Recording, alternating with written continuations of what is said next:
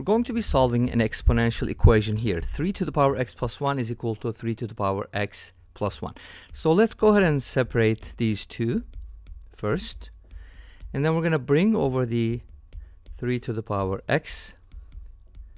Now if you take out 3 to the power x, we end up with 3 minus 1, which is 2. And if we divide both sides by 2, we get 3 to the power x equals 1/2. Now we can go ahead and log both sides with base 3.